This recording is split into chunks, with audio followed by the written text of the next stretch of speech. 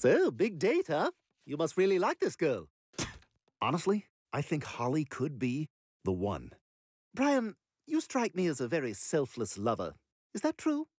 Are you a selfless lover? Stop saying selfless lover.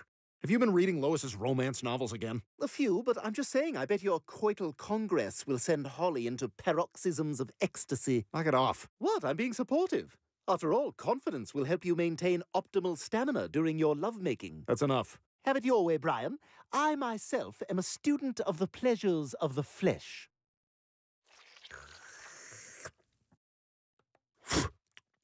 Listen to your lover, Brian.